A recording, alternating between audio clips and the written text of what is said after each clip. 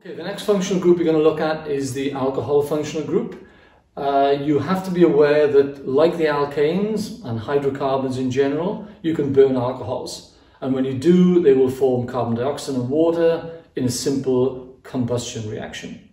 The only chemistry you need to know about them is how they react under oxidation. And to do that, you have to first of all understand that there are three types of alcohol. They're called primary, secondary,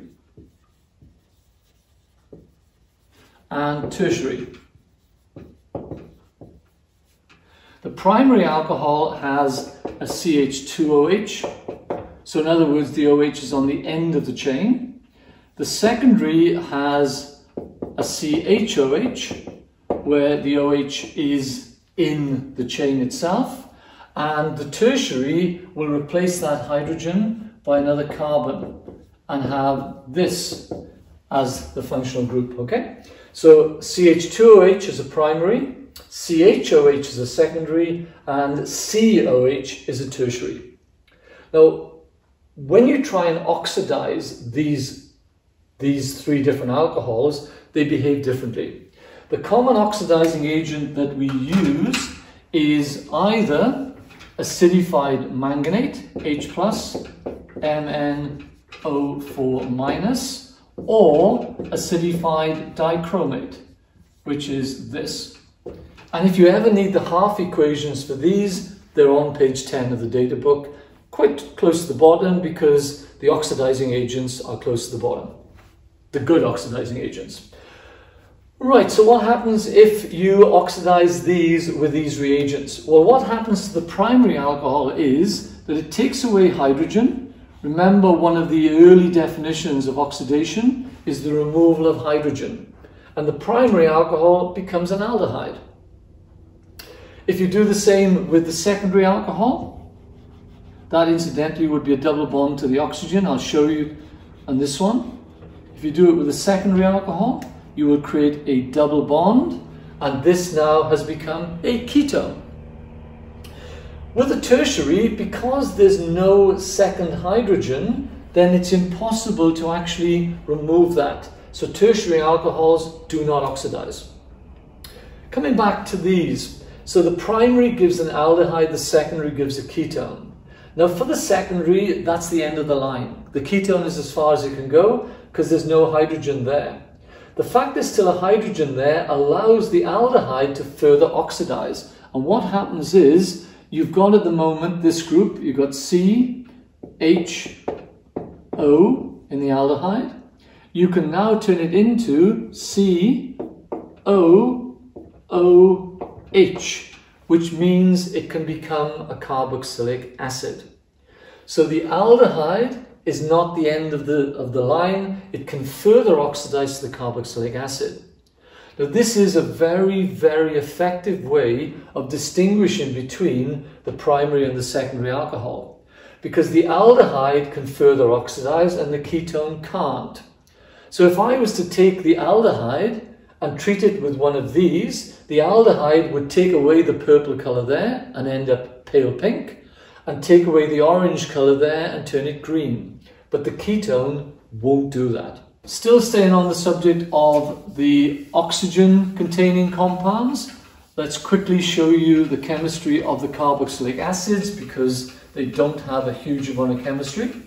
Carboxylic acids, which we'll represent as RCOOH, R incidentally is commonly used, rest of molecule. Carboxylic acids will react with bases like sodium hydroxide to become RCOONA and H2O. Now this is simply an acid-base reaction making salt plus water, which you may remember from last year's chemistry. So carboxylic acids behave like ordinary acids, but if you remember Unit 3, they're very weak acids, much weaker than acids like hydrochloric or sulfuric. They also undergo a reaction. Again, they're acids, so if you react them with a carbonate, like say sodium carbonate, then again they will form the salt RCONA plus carbon dioxide plus water. That's not specifically mentioned in the syllabus, but there was a question on it in an exam, so I mentioned it to you. The reason I'm saying it is basically because when you add sodium carbonate to a carboxylic acid, then the fact it produces carbon dioxide means you see fizzing. And therefore, it's a good way of showing that an acid is present. The third and final reaction of the carboxylic acids, remember, we also have esters. And if you react a carboxylic acid with an alcohol, then they will react. It's a reversible reaction. And you will get RCOOR dash. Now I've indicated R dash just to show it may or may not be the same as R. And then H2O is the other product. Now this is a condensation reaction because when you add the two together, water is formed as a byproduct.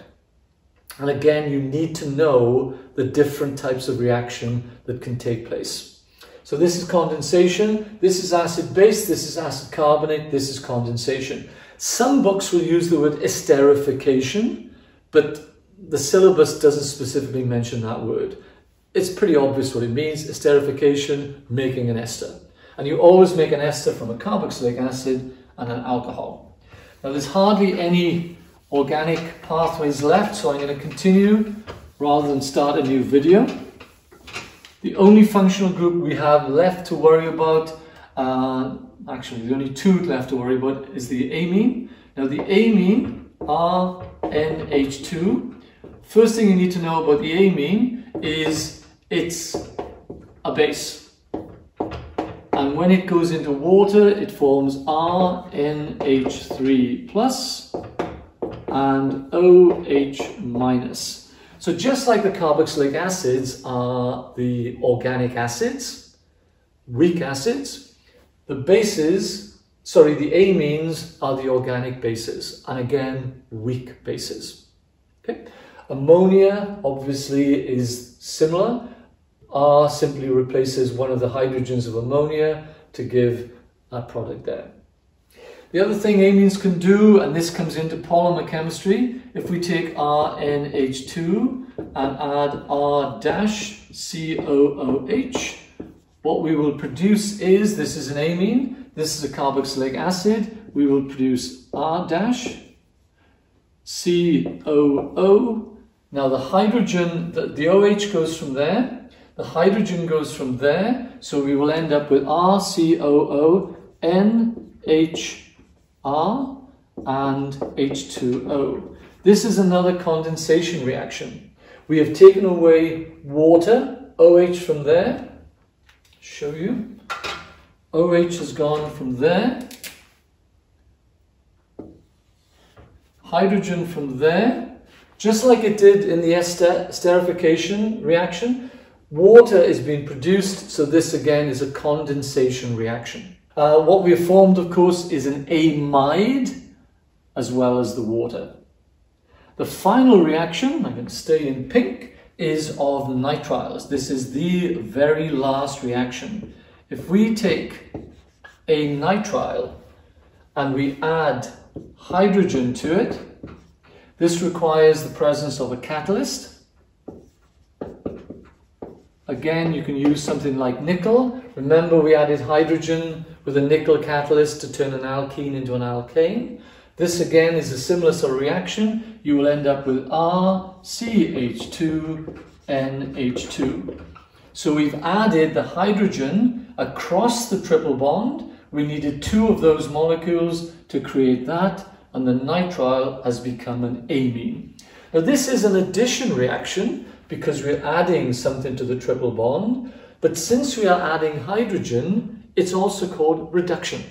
Again, an early definition of reduction was the gain of hydrogen. Now that finishes the organic pathways. Now, I'm sorry guys, I know it's a lot, and the only way you're going to do it is by practicing. Again, what I'm going to do is put into the questions book that I'm going to put on the website lots of you know, how do you turn this into this? How do you turn that into that? And it'll also test your naming of the compounds and what functional groups are there and what kind of reaction is taking place. Is it substitution? Is it addition? Is it condensation?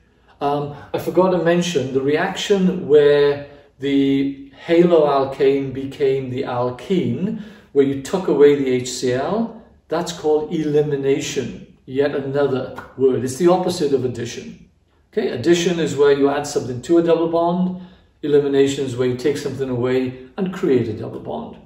But you've also got substitution, oxidation, reduction, condensation. You need to be able to identify which reactions are which and what type of reaction they are. So, plenty of practice needed, guys.